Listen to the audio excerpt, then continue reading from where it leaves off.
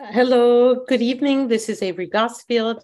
I'm the director of the Jüdische Musik und Theaterwoche Dresden, and I'm very happy to welcome Nesim Bencoya to our festival tonight. It's our only online event, and he's here to talk about the Izmir Jewish Heritage Project.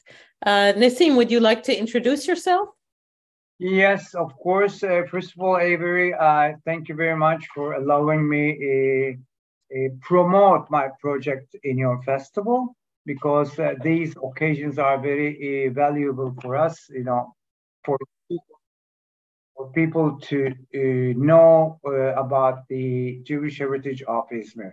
I am Nesim Bencoya. I am working on this project almost for 14 years. I was born in Izmir, then lived abroad for quite a long time in Israel. I dealt in cinema, and I still do. But 14 years ago, when I came back to Izmir, to the city of my birth, I discovered this heritage, actually, which fascinated me. And since then, I'm really very much engaged in it. Okay, well, tell us a little bit about it. Okay. Now, as you might understand, Izmir Jewish Heritage Project deals with Izmir in Turkey. And I cannot move the pictures, the screen somehow. Okay. Now, where is Izmir in Turkey? This is not my, okay. The Jewish people in Turkey, there have been always Jews in Turkey and in Izmir. And their presence dates from 2,500 more or less years. But the Jews that live now, that are present now in Turkey, in Izmir, are mostly, are completely actually, the Jews that came from Spain after the Inquisition in 1492.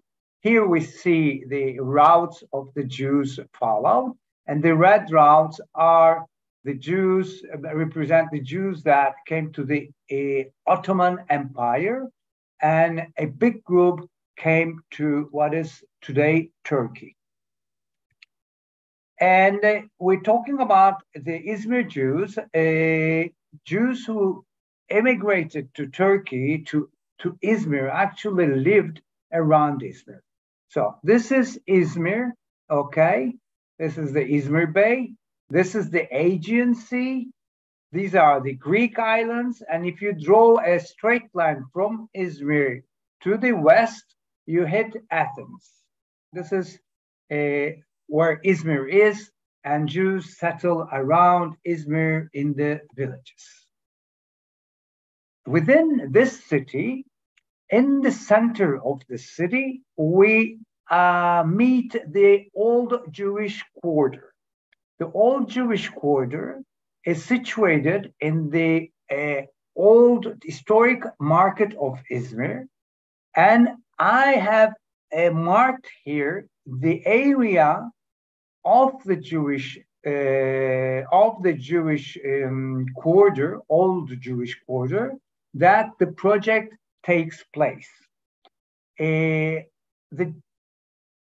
have to understand that in the Ottoman Empire, in Izmir, there were different districts characterized by their ethnic or religious belonging. Next to, above, or at this part, if you see the prompter, this is the Turkish, this was the Turkish district. This was the Jewish district.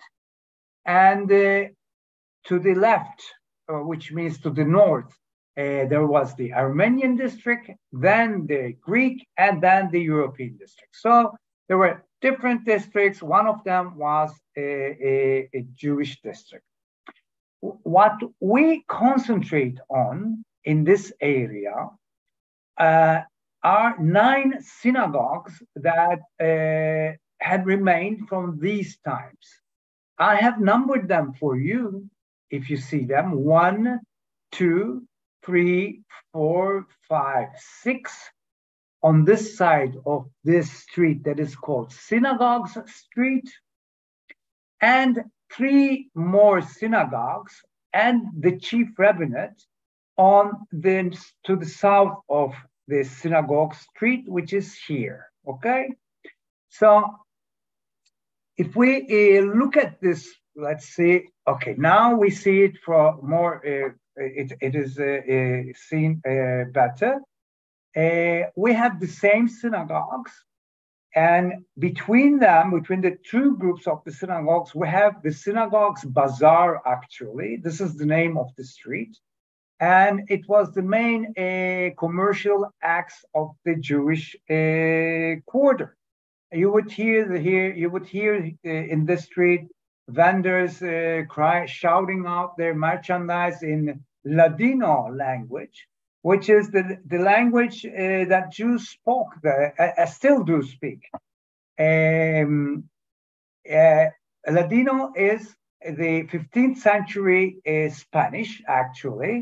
And as the Jews leave Spain, they are stuck with the Spanish from the 15th century, whereas the Spanish in Spain has developed and evolved and changed a bit, quite a lot. And we are speaking still this Spanish with a lot of modification and with Turkish words that are conjugated in Spanish and French words, etc., etc. It's very amusing, but this is our language.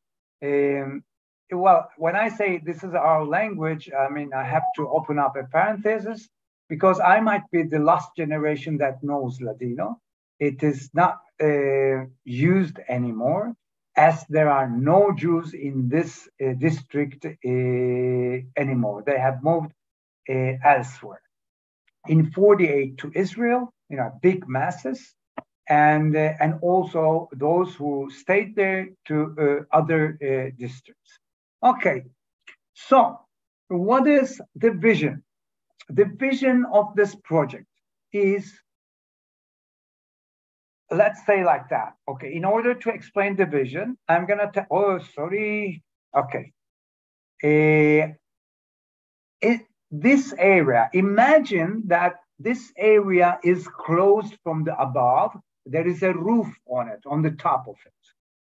What we get, there's not going to be a roof on such a big area, right? But let's imagine that it's transparent, so we see what's beneath, okay? It is closed, there is a roof, and there is an entrance through the gate of the museum, let's say, and there are streets.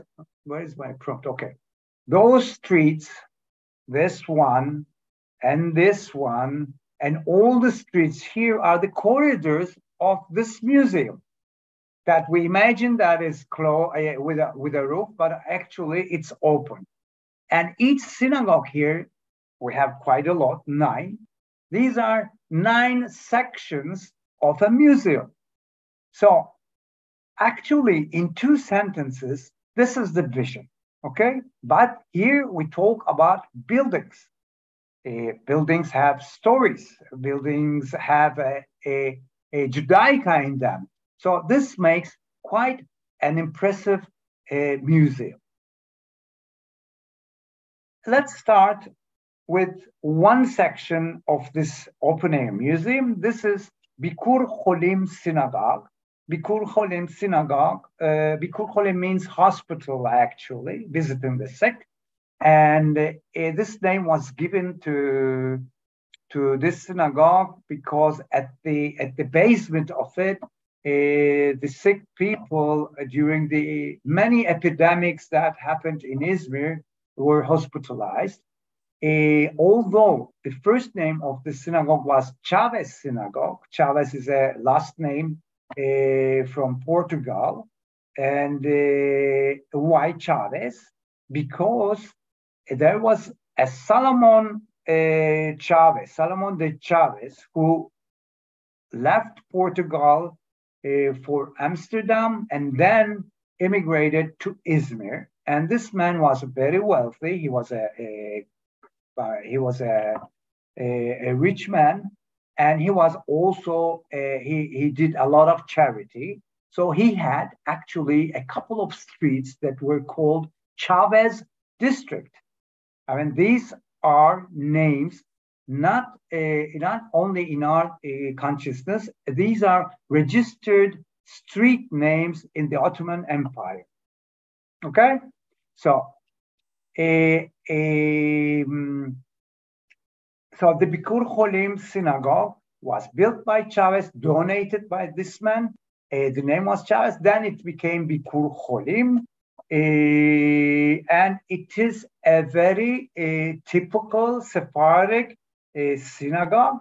With why?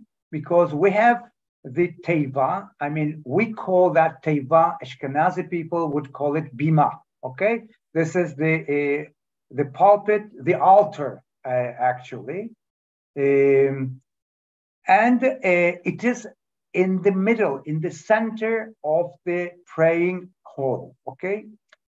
And then in front of it, we have the Echal. We call that Echal in Europe, Ashkenazi Jews call it Aron HaKodesh, okay? But it is the same thing. And I always lose my prompter. Okay, yeah. I mean, I'm in this cupboard with the blue parochet, with blue curtain. Okay, and look at the sitting form. I mean, you sit in the synagogue around the teva. And at the bottom of the teva, there are more seats that encircle it. And you sit in it in such a way that you face one the other. Okay? In contrast, maybe to the European synagogues where it's frontal. Okay? The rabbi addresses his audience, his congregation frontal.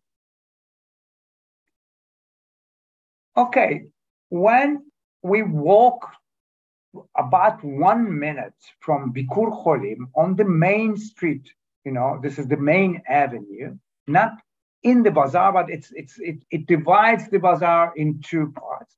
We have here a house of 3 stories, and this is the house of Shabtai Tzvi. Who is Shabtai Tzvi? Wow. That's Shabtai Tzvi. Who is Shabtai Tzvi? We know. Yeah. But go on and explain. Oy vey Smir. Okay. Who is Shabtai Tzvi? If you know who he is, then I'll stop. But maybe I'll just say 2 words. I know who he is. I don't think the other people do. So please explain. Okay. Shabtai Tzvi is the son of a Jewish family who came from an island from Greece and settled in Izmir in very early 17th century. And Shabtai Tzvi was born in 1620 in this house, and he grew up here. Shabtai Tzvi was he was born on Tisha B'Av. Tisha B'Av is the day of the destruction of the temple in Jerusalem. Okay, and he was a very, very intelligent and very young man. And he studied Torah, like a lot of people then, because we're talking about a very religious community, and Kabbalah, Torah and Kabbalah. He learned that by the most leading rabbis in Izmir then, that were Joseph Escapa and Yitzhak de Alba. And slowly, this is the way he is described. He is, he was a strange, very particular man, very strange manners, etc., etc. And in 1648, he declares that he is the Messiah, okay? That he comes from the David's family, and he was born in Tisha B'Av, and all the signs that he is the Messiah. Of course, it's not very easy to be Messiah because people ask you, especially the religious authority, how come, and he gets opposition. The rabbis, the religious authority of Izmir automatically rejects him, okay? And he was excommunicated. He goes around to North Africa, to Gaza, to Jerusalem, to Tzafat, and comes back in 1665. But in the meantime, the whole of the East Mediterranean area, Balkans, Europe, Amsterdam, they all know about Shabtai Tzvi, and he gets a lot of followers, not only in Izmir, but all over. And he comes back in 1665 to Izmir. And he is more and more accepted and followed. But at the same time, he has a lot of objection from the religious authority.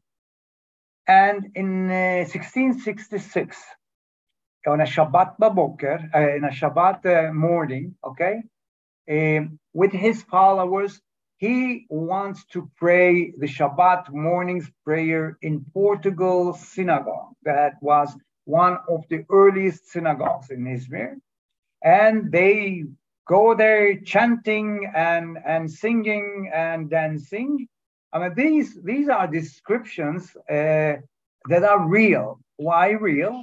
Because we learned that from the writings of a Dutch priest who was placed in Izmir, and he was he was writing diaries, okay? And on the way to Portugal synagogue, which is very close to there. You just cross the street, okay? Then I don't think there was a street. And you walk 50 meters and you're at Portugal synagogue. And this is the entrance of Portugal synagogue today, okay? And they want to come in and pray, and the door is locked. They don't want him there, neither their followers. They break in, they chase away the opposing rabbis, and they make a service. They hold a service there. And Shabtai says, I am marrying the Torah, Bible, and he brings women to the Bima, to the Teva, to pray. And these are unacceptable things. Today, a reformist movement, reformism in Judaism started 50 years ago in the States, maybe less. And we're talking about 1660. He is, called to the palace, to the Sultan, and he was offered two options, to die or to convert to Islam. He says, okay, I'll be Muslim. Why? It doesn't really matter. I'm Messiah. It really doesn't matter whether I'm Jewish, Christian, or Muslim. But this disappoints a lot of followers, and some of them keep following him. He is expatriated, and he dies in Albania. Now, until today, this is a very important issue, because this is a story that took place in Izmir, And this guy really influenced a lot of movements. I mean, Hasidic movement is based upon his foundations, for example. And today Jews don't want to talk about him that much because he converted to Islam, and he did a lot of things that are not really compatible with the Orthodox or Orthodox Judaism. And not completely kosher, you're saying. Not considered completely kosher. Yeah, he's not. And the Turks, Muslim Turks, don't really like him because he converted to Islam, but he continued to be Jewish and spread his the Judaism in his church. So nobody talks about. And there is a funny situation where his house is not called Shabtai Tzvi's house. It has another name. And one of the things that we are trying to do is to get, I mean, whether you like him or not, it really doesn't matter. It's a piece of history that took place here, and it affected the whole world. And this is one of the main issues of our heritage. This was Portugal synagogue 4 years ago. It burned completely in 76. The community didn't have the resources to restore it. So we gave it to an association in return for restoration. But since we didn't really know, I mean, there was nothing left in it, okay? And we didn't think we should reconstruct, to remake a synagogue. And it became a conference hall. Okay, so I use it a lot for film screenings in the Izmir International Sephardic Culture Festival, or other conferences or films or other activities. So it has turned in from being a synagogue into a cultural, let's say, center. Here, there's another picture with movies. This was a movie made by an Izmiri Jewish person about the trade that is made between Turkey and Israel, a hair trade for the religious people, women. This is Beit Hillel Synagogue as it was in 2014. So, okay, I'm showing you a lot of destroyed places, but this is our reality. I mean, a lot of places were destroyed, and the community didn't really have resources to restore them. I mean, these are the building stones of the museum, open air museum that I talked about. I mean, what am I talking about? Everything is ruined, yeah? And in 2014, with the help of the municipality of Izmir, we turned it into a memorial house for Rabbi Chaim Palachi, who is very well known in the religious circles in the world, and his teachings are still being learned, taught. And every year there are groups of religious people who come to celebrate his birth date, his death date, etc., etc. So it's a small museum, if you want to, where you can see, where people can see the some Judaica objects like Sefer Torah, Me'il Torah, Keter, Rimonim, Yad, etc., etc. This is the chief rabbinate building. Okay, so these are all on the same side of the old Jewish quarter. It used to be, it was built in 1841. A Rothschild Foundation from Vienna helped to buy the land. And this was the administration of the Izmir Jewish community from 1841 until 1970. It is a beautiful place, but unfortunately, today we only have its facade. It has collapsed twice, and there is a dispute between us and the treasury of the state about the ownership of the place.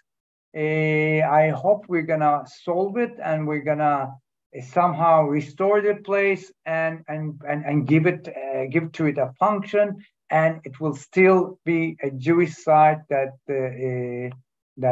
will be within the context of the Jewish heritage of Izmir.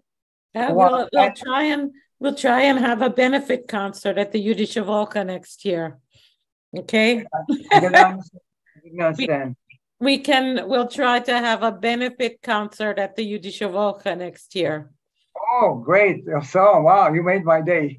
Yeah. Okay, now this place, the chief rabbinate now looks like that. This is a picture taken from before the third festival of Jewish festival. We cleaned the place, but what you see is the facade of the chief rabbinate, and you don't have anything behind it. There was, maybe you can see inside the gate, that it's it's open. It has no roof, nothing, and it is still going on, collapsing slowly. There was a matzah factory as well behind it. It was a very central place that had the Beit Din, the Jewish court. What we try to do, we try to keep it alive. I cannot say that we really succeed in it, but with such things, for example, an installation in the garden of the chief rabbinate, which is called neighborliness, by a Turkish artist. People come and visit, but then again, when you don't use it for a year, it becomes a forest. Okay, so what we have seen is only a part of the Izmir immovable heritage, Jewish heritage. What we did was,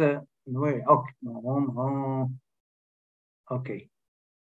What we did, I cannot move the prompter. I don't know. Okay, yeah, I am there. So we have seen Bikur Cholim synagogue, Chavez synagogue. Then we were at this corner, and here in front of it, at this side, where there was a Shabtai Tzvi's house. Then we followed his path to Portugal synagogue. And by the way, this street was registered in the Ottoman Empire as the Chief Rabbi Street, a very long street, okay? And we have come to Beit Hillel Synagogue, Chaim Palach's memorial house, and the Chief Rabbinate, okay? So we take this street, this is Bohor Levi Street.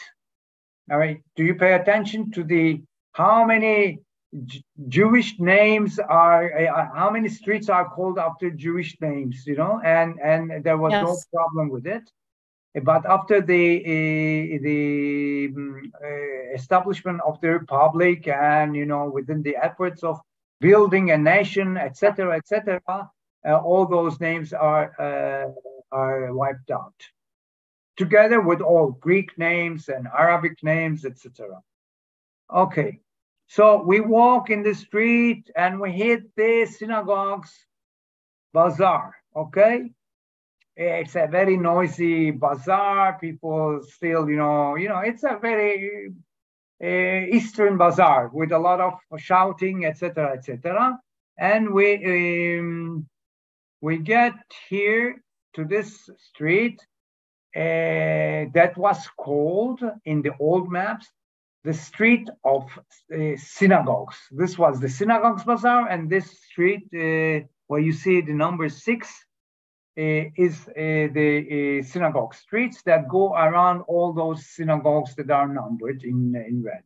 So number 6 is Etz Chaim Synagogue. Etz Chaim Synagogue was about to really collapse in 2014.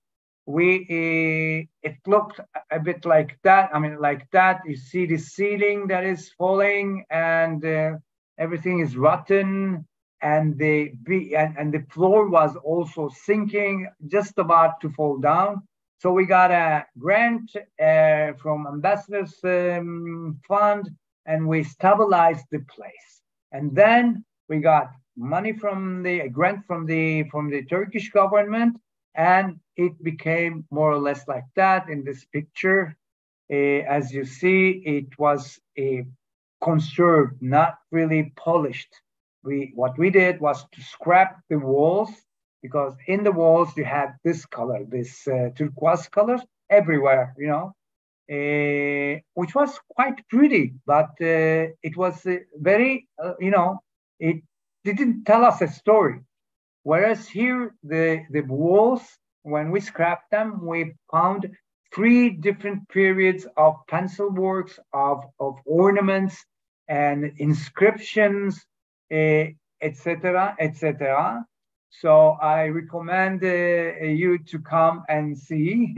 Today, even it looks better, because this picture was taken quite at least 6 months ago. And today we've finished the last phase of the conservation works.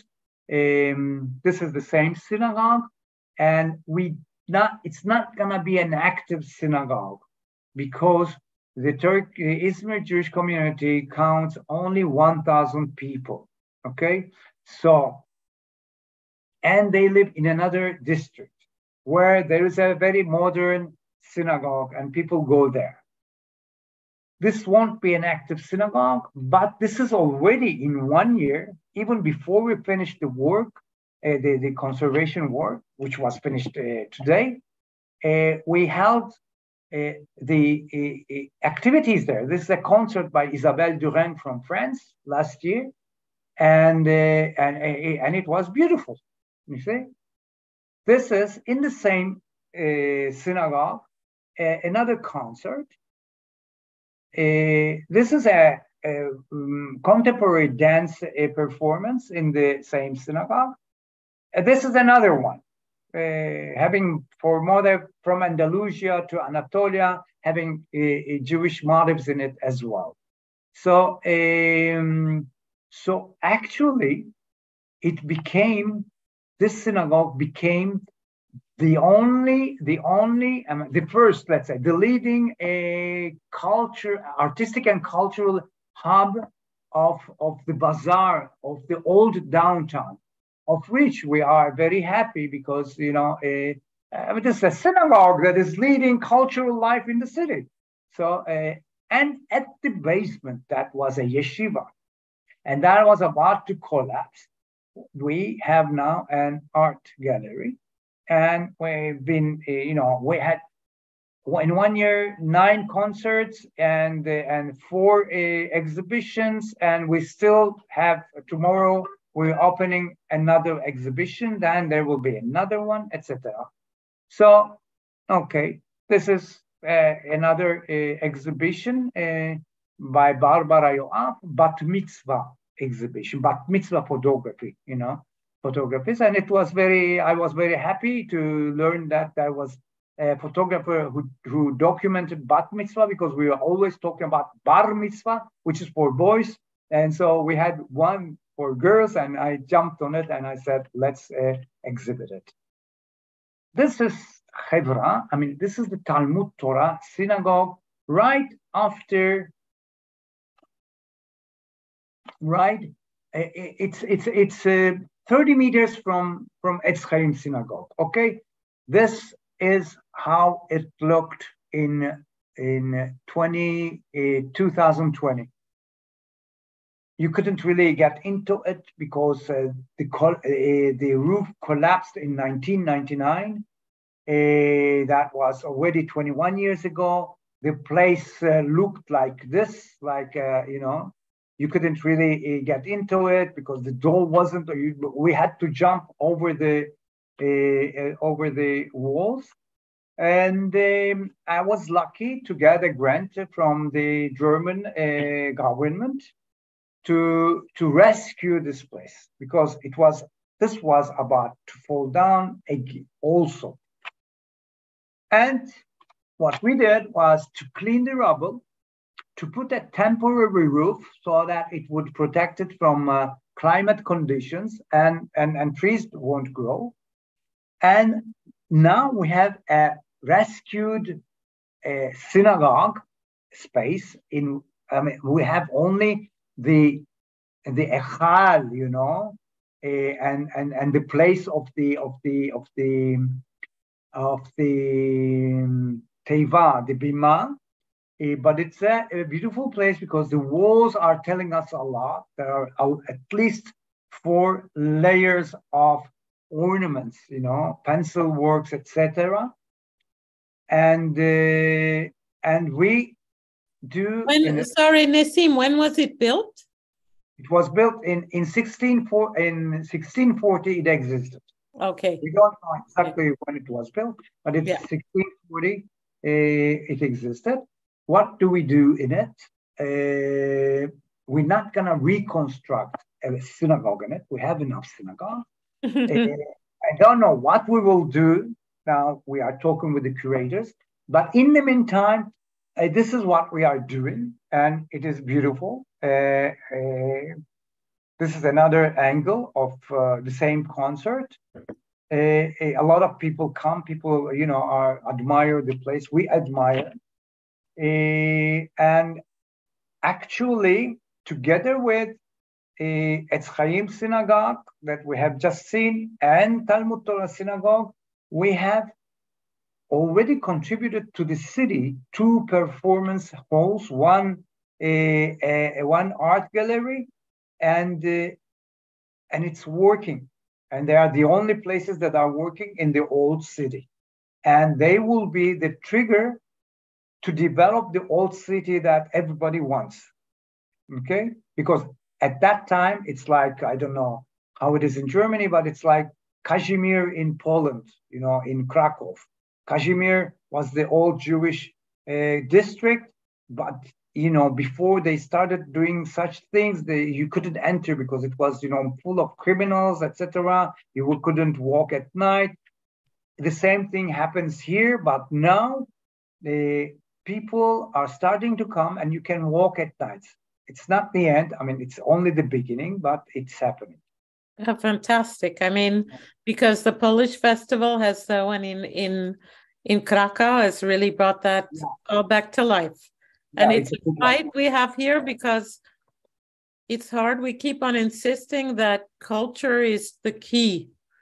Yeah. That stones have to have sounds and have to have life to them, but it's quite difficult. I mean, in Dresden, there's a real controversy going on here right now, but let me give the mic back to you. Okay, Nesim. Okay, thank you. Okay. So, the thing is that, if you ask me, what is your motivation to do all that? I'm not a religious person. I don't want to build synagogues and pray in it. I mean, whoever wants, of course, can pray. But, all these activities, starting from restoring the buildings to making to holding activities, for me is to be present as Jewish community, because not like in Europe and the United States, the Jewish communities of the Eastern Mediterranean in Turkey have lived with, inside their shell. They didn't really show, or they didn't want to be perceived, So if you don't know that I'm here, I'm better off, because you won't deal with me, and when you won't do anything to me, I'm not here, okay? But this is wrong, because, anti-Semites know you, They know who is Jewish, who is not Jewish, who is homosexual, who is Jewish, who is communist. like in Germany, well, like what happened in Germany. So there is no point in hiding. So that's what I think. So I open up the doors and the windows. I let people come in. I mean, people who are here are not Jews. I mean, maybe you have 10 Jews here out of 200 people. Okay. So I welcome them. I want them to see, to hear the music of the Jewish people and to hear conferences about Judaism and to be involved and relevant to the society. Okay, this way they will know. This is my way to fight anti-Semitism, if you want to put it that way. Okay. This is Al-Ghazi Synagogue, and built by Al-Ghazi family. It existed in 1648. We know that. We know that because we know that Shabtai Tzvi visited there and at that time. And because, in Turkey, in Izmir, you have this uncertainty about the dates of foundation of buildings. Nobody knows exactly when it was built. But we know some certain points, milestones. So, okay, he was there when he declared that he's Messiah. So we know that in 1648, the synagogue existed. It probably looked different because somebody made some ornaments in 2005 that don't belong to this place. But we can see that typical Sephardic synagogue type with the teiva in the middle, and we see the echal, the Aron Kodesh. It's interesting. In Izmir, you have a triple composition of the echal. You have the echal where the Sifrei Torah are put, and then you have two more cupboards, like one here and one on the other side. In all synagogues, you don't see that in Istanbul, and you don't see that in Europe. So where does it come from? I don't know. I mean, nobody knows, but I have lately read or, paid attention that in Toledo synagogue in Spain that was built, I think it was 1,200, they had a triple composition. And they had the same thing in Cordoba synagogue. So when I think of what is Spanish, okay, in our culture, in our architecture, this might be one of those things, because you don't have other synagogues in Spain. I know old synagogues, they have wiped them out, the synagogues. Okay, so who was this Al-Ghazi? Look, there is an interesting story that I always tell, and I make a big fuss out of it. The one of the latest rabbis of the synagogue was Ishaq Al-Ghazi, son of a dynasty that is called Al-Ghazi.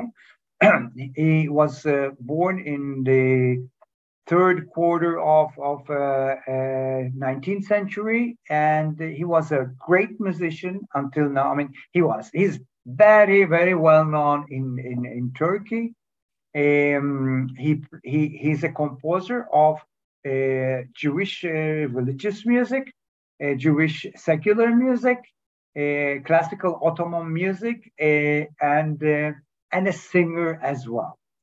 He was the teacher of there is a close by, you have a big mosque, okay, and he was the teacher of the imam of this mosque, okay. So that's not, that could happen, that's not all, okay, but they become friends, and they come to this synagogue to listen to the music, to the piyutim. Then they go to the mosque, they listen to it. But as one is Jewish and the other Muslim, they don't enter churches, okay? So they listen to it, to the music of the churches from the windows or something like that. But at the end, afterwards, they all go together, the leading musicians, I mean, Christian, Muslim, and Jews, the city to a Sufi house that is not very far from there, for jam sessions. You know, that's I think that's beautiful because, and I use it because it's important to use that, because it's not politics. It's people who make music, who make art, who make culture, that are living together and making something together. And in the same synagogue, 2 festivals ago, this group that is composed of the Turkish radio and television musicians, that none of them is Jewish, in the synagogue, they played the music. They gave a concert of Ishaq Al-Ghazi and Rakim and this imam. So it was full house, and I got very excited, and so did people. And this is one of the ways. I mean, but this synagogue is an active synagogue. It's not very easy to use it. People who pray are not very happy, so we're gonna have to use the other ones for cultural activities. But they were okay with the woman singing. Yes, they were okay, and you couldn't do that in another place. I mean, this is Al-Ghazi's music in Al-Ghazi synagogue. Okay, fantastic. This is Forastero synagogue. This is one of the synagogues that are very close to each other. It's complete. I mean, it looks like that.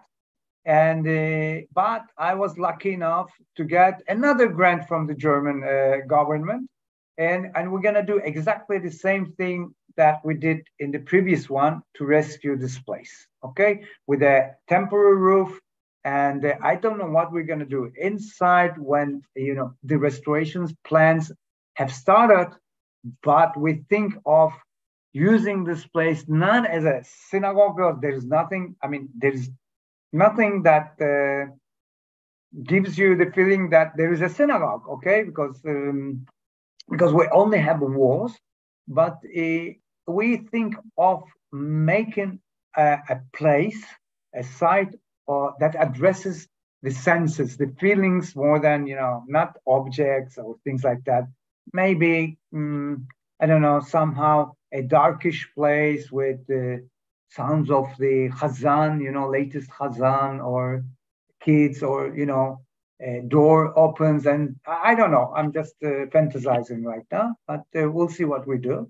We are now rescuing it, which means that we're cleaning, we are uncovering the basement that there was, we are opening up the passages, the pathways that are around it, and we're going to put a temporary roof in the time being. Okay, this is the same destroyed place that we held a reception. So it really doesn't matter whether it's destroyed or collapsed. When we can still use them. As you see, there are lots of people who came, and this was actually the opening of the second festival. This is La Senora Synagogue. Why is it called La Senora Synagogue? Because the land that this synagogue sits on belonged to a family. We don't know the name of the husband, but we know that there was a certain lady that her name was Leah. And she, in the year of 1664, wants to move to Jerusalem. She's a widow, and she wants to finish her life in Jerusalem, and she contributes, donates the land to the Jewish community for building a synagogue. Okay, building synagogue is very important. People are, at this time, I mean, it was even very important. And she only had one wish, that they will read Ashkaba prayer until the end of the days, but I think they forgot that very quickly. So, what we have here, a synagogue, we don't have here. Look, we have the pillars. We don't have in this synagogue. Let's see if we have an. Okay, yeah, you can see here. So, once the teva, the altar, was in within these 4 columns, but it was moved to the front, as we see here. Okay, so it's very interesting why they did this. Colonialism. Well, I don't know. Ashkenazi colonialism. That could be, but well, don't provoke me because. But now, what happened, I think, is that in 1860s in France, a group of young Jewish French people established a school that is called Alliance Universelle Israélite, which, I mean, the Jewish Universal Alliance, and their aim was to help their religious their brothers in the East Mediterranean, North African, in the underdeveloped countries, regions, and our region was one of them. So they established schools. They taught French and professions, and people started to learn French. And learning a language is not only vocabulary; it's a whole world. It's French is Europe. Europe is modernism. It's the West. What is modern? What is Western culture? It's basically Christian culture. What is Christian culture? I mean, I'm simplifying it. Okay, it's church. Not synagogue, church. So in church, the priest addresses his congregation frontally, right? Like at universities, opposed to what we have in Bikur Cholim, in Shalom. People sit facing each other. So I think this is, I don't know if it's colonialism, but it is, of course, it is a Western influence that shaped some of the synagogues in this way. Yeah. This is another, I mean, it's not an active synagogue anymore. So we use it for cultural activities, conferences, other conferences, and other conferences. Okay. So actually, I think I have finished my presentation. We can talk about it more. We can make another session, but I don't think it's necessary because besides the immovable heritage, there is a lot of heritage that is intangible heritage in form of the Echal curtains, parochot, a collection of parochot, a collection of shivitis, and can you explain what they are for the audience that might not know it? Okay, so I'm gonna try to find a picture, okay? And I'll tell you. I think I don't think I will find one here. Okay. Well, let me see, but if you told me that, okay. No, I've seen here. I'm sorry, don't become dizzy. I think okay. What is parochet? Okay. So here we see the Echad, I mean the Ark of the Covenant, where the stones, where the law Moses received from God were stored in the desert in a tent, actually, because there was no temple, there was no synagogue, and there was no wood and stone. So it was a tent. And the law, this means the 10 commandments, okay, were put there, and they were separated by a curtain. Okay, it was a special place that was called Holy of the Holies or Holiest of the Holies, something like that. And it was a curtain that separated them from others. Okay, and this is incredible because this is some 4,000 years tradition, and we still use this tradition. We go with it, and we put a curtain within the cupboard that we call Echal, or Ark of the Covenant. Okay, this is a parochet, and we see it here on the on one of the one of the cupboards that form the triple composition of the Echal. So what is parochet? Parochet, we said, this is that curtain. It is called parochet.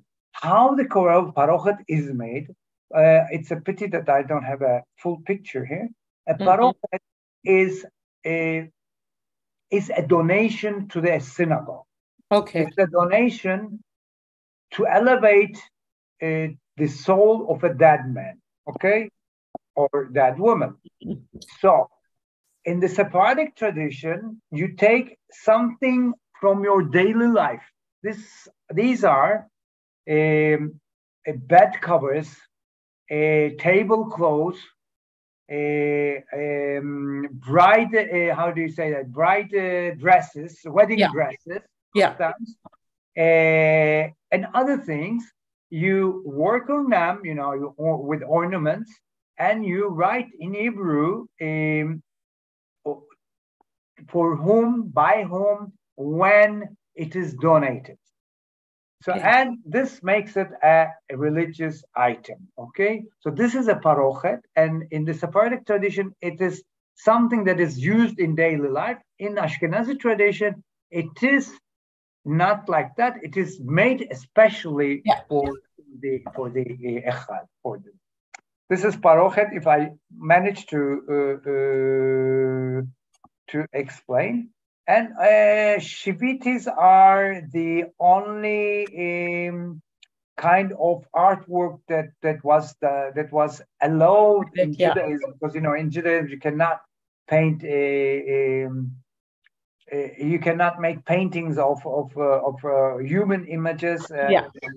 You can only draw the fruits, things that symbolizes prosperity, like grenades, like olives, like this, and shivitis that are religious items. This will be another session's topic, I think. Yeah.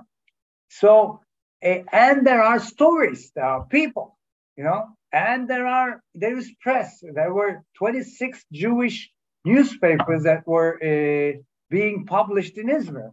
So all that is a part of this project. And this year we are publishing 4 books also, together with the restorations, of which one is a parochet catalog. One is the Jewish press in Izmir. We cannot. It's subject for a lot of books, but an introduction to Jewish press, because it's going to be the first book about this subject in Turkey, and another one of the status of women in the Jewish communities.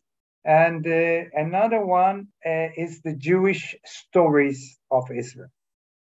So we're trying to restore buildings, and also to provide contents that are beyond the ritual objects and parochot and all those things that exist in synagogues. Well, I think, up to now, if there are any questions, let's go with questions. Well, I have some questions. I don't know. Niels, can you see if there's any questions? No, there's not. First, kind of a technical question. So, did every synagogue have a community that came from a different country? Some of them did. For example, Portugal synagogue is explicitly built by Portuguese Jewish people that immigrated to Israel. Actually, Portugal Jewry had a very important role in Izmir's Jewish history. Portugal and Livorno in Italy. Right, okay? right. The two, Yeah. Livorno is a huge Sephardic city.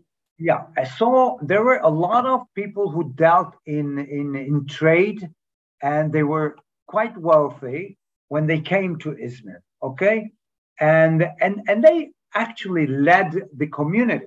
Okay, they built Portugal synagogue. That was the probably the one of the earliest ones, and they settled in this. Let me go back because it's okay. Okay. And they settled in this area. Okay. That was, and the port was here, so they preferred to settle next to the port because the trade was going on there. Right. They bought lands, everything. So they established Shalom. This was the Portuguese, and even Foresteros was Portuguese. Okay. So what happened? But afterwards, what happened is that they got mixed because in 1700s, in 1800s, it was not. I mean, the Portuguese people went to Portugal, and the Spanish people went to another place, and those who came from Livorno to another place. Because, for example, Jews that came from Livorno, Italy, did not build an Italian synagogue like. It happened in Istanbul. There's an Italian synagogue. Right, right. So it was quite mixed, but in terms of the founders, yes. Bikur Cholim, Salomon de Chaves of Chaves district. It was a Portuguese as well. Right. But there was no distinction. I mean, they go here and we go there. And when was there, when was the main emigration? Was there emigration in 1492 or in 15, or when were the Jews were kicked out of Portugal in when? 15? It was in 1492. In Spain. That was in Spain, and the Sultan of the Ottoman Empire sent a couple of vessels, and they are very proud of this, and they remind us until today, we have welcomed you, we are very tolerant, and I say to them, don't be tolerant. I don't want tolerance. I'm not that terrible. Yeah. So that's what I'm working on. I mean, not tolerance is intercultural respect. That's what's important, I think. And anyway, so what were we told? I lost the. I wanted to know when for example, were there conversos who came to Izmir? Or was it mostly people who came directly? Okay. No, there were there was not a one group. Okay. Right. The big group came from Spain, okay, to the Ottoman Empire or to other places. Right. And that was in 1492. And some went to Portugal, escaped to Portugal. Right. But unfortunately, some 7 years after, I think 7, there was the Portuguese Inquisition took place. Right. And there were also a lot of conversos in Portugal. One of them was Dona Gracia Mendes, who is very well known in the yeah. And she came to the Ottoman Empire. She was very friendly. She even gave credit, money to the finance a lot of things for the Sultan of the Suleiman the Magnificent. Yeah. And anyway, they were, and there were those conversos, okay, that were called Marranos. Right. What means Marranos? It means pigs, okay? Yeah. So some of them came to Izmir and they built Portugal synagogue. And but they came back to Judaism. I mean, they never left because you cannot stop being Jewish. Okay, you can convert for the sake of being safe or something like that. But you're always Jewish, but you're not looked upon well. Okay, that's why they call them Marranos, which is pigs, and pig is a disastrous thing in Judaism. We don't eat pig, we don't see pig. If we say somebody's pig, so it's the worst of all. And they are called Marranos, but they lack this community in big portions, yeah. And just one last question. Tell us about yourself. I mean, your life story and how you ended up back in Izmir. Okay. Now, I was born in Izmir, and I grew up in Izmir, and my mother was born here. Do you see the prompt? She was born here. My father came from another city, and he installed his home here. They got married, and they moved to another district, and I was born. I studied my high school in Izmir. Then I went to Israel. I lived in Israel for quite a long time, some 40 years. And studied the army, whatever everybody does. And I, for the last 20 years, I was in Haifa Cinematheque. I was the director of the Cinematheque. At some point, I wanted to change my life, and I was missing Izmir because I found myself watching Turkish TV and things like that. So I thought, what's happening to me? And together with that feeling of being, enough, I have to do something new. I came back to Izmir. I was already invited for a festival by a film festival, to be the artistic director. So I had job, but as I came, I wanted to walk in the streets where my father was taken when I was a little kid, because here on high holidays, there is a hammam, there's a Turkish bath. We would take a bath here, like in Yom Kippur or in Pesach, Passover. And then we would go to where is the synagogue? Okay, to this synagogue here, Al-Ghazi. Okay. So I walked in the streets, and then they opened the synagogues, and I saw, I was very fascinated because I always thought that Turkish Jewry is not worth something, sometimes you have this feeling. And I suddenly was filled with, I won't tell pride, but a good feeling. Okay. Oh, wow. I said, they did all this, and then I saw here schools, and then the cemeteries, and then Shabtai Tzvi came in front of me, and I got involved, and it's been 14 years, yeah. And what's your first, did you speak Ladino at home growing up? No. My parents spoke Ladino.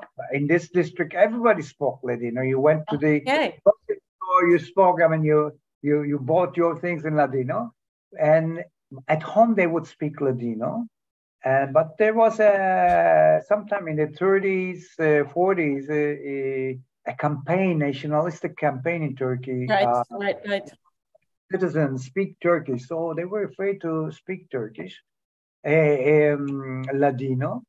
It slowly died, It slowly died because it wasn't spoken, and that was a tendency, I think, of people to feel to belong, to belong to the city. So they said, we are Turkish people. Why should we speak Ladino? Until today, some people would say it's okay not to speak Ladino. They were right, and I think this was a disaster. And because language is not only technical, it's not only vocabulary, it's a whole world. Yeah. Right. No. And did you grow up with Sephardic music or not at all? I came back to it afterwards, I came so strong, that I established a Sephardic music group in Izmir. And and it is important, but it broke. And now I'm going to non-Jews to make a Sephardic music. And, and there is a group that makes Sephardic music, and they play it in downtown, in the middle of the most, underdeveloped. Right. And it's beautiful to see that, of course. Yeah, fantastic. And now a personal question: Are there mikvehot in mikveh, No, we didn't find any mikveh. I'm sure there is, but we don't know where. And or do you think that they use the hammam instead of the mikveh?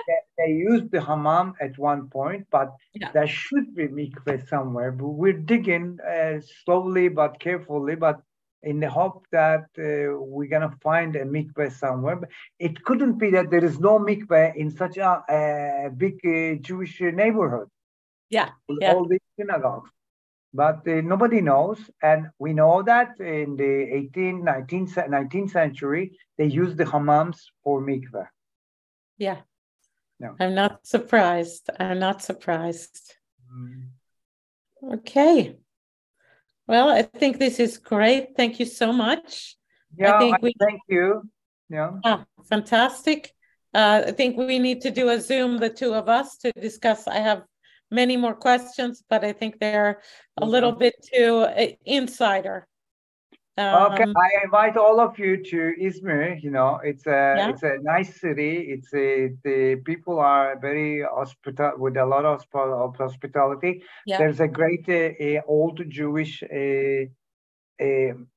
district next to a Roman Agora, which is fantastic as well. We have very tasty food. Better than our Ashkenazi stuff. Wow, that's I couldn't touch. I couldn't see gefilte fish once, but I was prejudiced. I had my prejudices. Okay. I don't eat gefilte fish until I used to go to Berlinale every year, and now the COVID, etc. I don't go, and we have there a group of German filmmakers and festival directors, etc., etc. And we were offered gefilte fish, and I somehow dared to taste this awful-looking thing, and it was very tasty. It was very tasty, yeah. Okay. No, but that's good, and maybe I hope we'll be able to work together sometime. Because it sounds very interesting what you're doing. It sounds in some ways that you've been more successful in building a cultural area and bringing in cultural Judaism than we are here in Dresden, where it's been a 26-year struggle. And I'd be interested to hear more of your ideas. But you're welcome. Yeah, of course. Why not? Okay. We can go on talking. Yeah. Okay.